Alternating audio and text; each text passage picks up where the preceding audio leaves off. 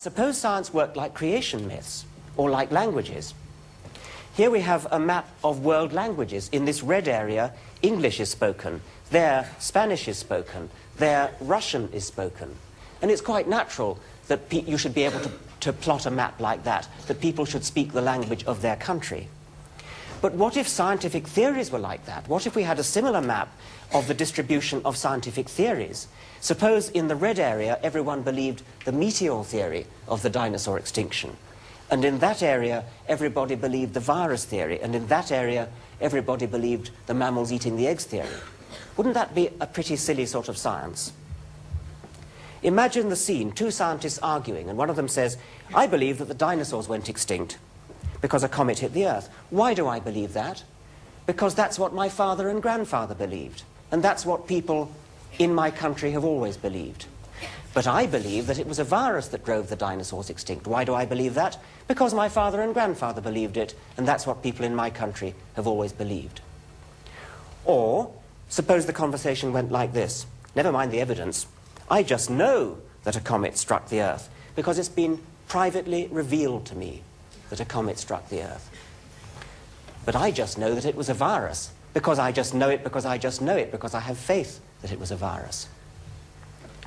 If you overheard conversations like that, you'd think they were pretty odd scientists, wouldn't you? You'd see no reason to believe any of them. Growing up in the universe partly means evolving from simple to complicated, inefficient to efficient, brainless to brainy. But it also means growing out of parochial and superstitious views of the universe, growing up to a proper scientific understanding of the universe based upon evidence, public argument, rather than authority or tradition or private revelation.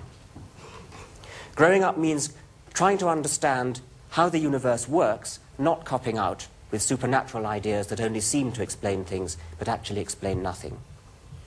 Well, you might say, can we really afford to be snooty about the supernatural? After all, many of us have probably had uncanny experiences that sound like telepathy.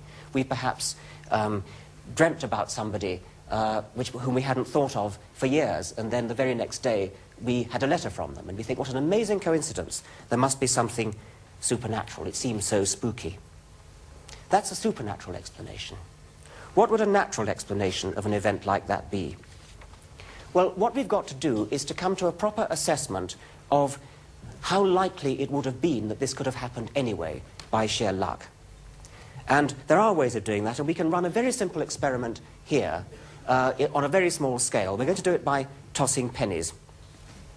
It may be that somewhere in this audience is somebody who is psychic and is capable of willing a penny to come down heads or tails. And what we've got to do is to identify that psychic individual. So Bryson is going to toss a penny, and I'm going to ask everybody on this side of the... We'll forget about the gallery because I can't see them up there. Everybody on this side of me here is to will it to come down heads. Really think of it coming down heads. Try to make it come down heads. We'll try to see whether the psychic individual is that side. Or on this side, everybody should will it to come down tails. Okay, so off we go. Tails. Tails, right. So if we've got a psychic individual, it must be on this side. Right. Now, would everybody on this side then please stand up? We're going to try to do this by elimination.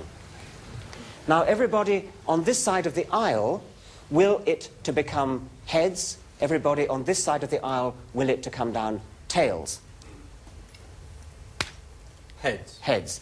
Sit down, please. Stay standing up. Now, it's got a bit of a problem here.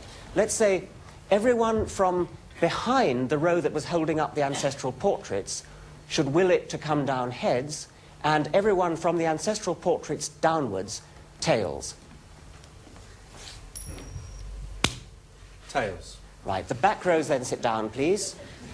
Right, now we're narrowing it down. How many tosses have we done? 3. Right. Now, 1, 2, 3, 4. Let's say the back 2 rows of those standing will it to be heads, and the remainder tails. Tails.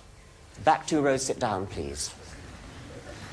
Right, now, 1, 2, 3, 4, 5, 6, 1, 2, 3. Okay, we'll make it simple. The back row heads and the front 2 rows tails. Tails. Back row sit down. Right. Back row heads, front row tails. Tails. Tails. Now. Right.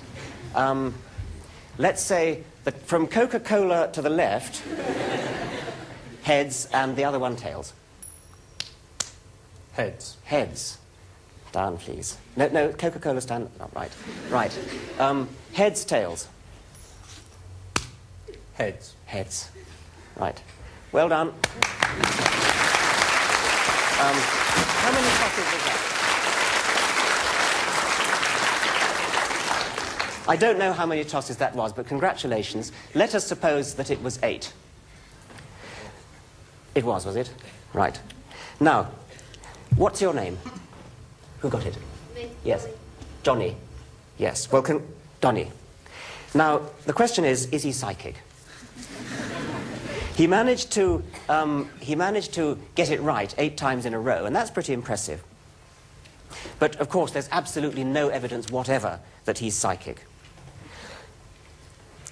He did indeed think about heads and tails, and it did come down the right way. But if you think about how we set the experiment up with successive divisions, he could have thought about ham and eggs and it would have given the same result. It had to come out, because of the number of people here, it had to come out that somebody was apparently psychic. Now, we've only got a few hundred people in this room, but if we could do this with 1 million people or 2 million people, we could have gone on tossing pennies for a very long time, and at the end of that time, we'd have got a very impressive result. Now, when people write into the papers with uncanny experiences, it's just like that, because the circulation of a tabloid newspaper is up in the million, and if only one of them has to write in, then you can see exactly what happens. There's got to be somebody out there having an uncanny experience at this very moment, and it means absolutely nothing. So whenever you hear a story about uncanny, spooky, telepathic experiences, think about this experiment and think about how likely it would be to come about anyway. Put your trust in the scientific method. Put your faith in the scientific method. There's nothing wrong with having faith. I'm going to move Faraday out of the way. There's nothing wrong with having faith in a proper scientific prediction. This is a heavy cannonball. I'm going to stand here and I'm going to release it, and it's going to go over there, and it's going to come roaring back towards me, and all my instincts are going to tell me to run for it. But I have enough faith in the scientific method to know that it's going to stop just about 1 inch short, or perhaps less, of my head. So here goes.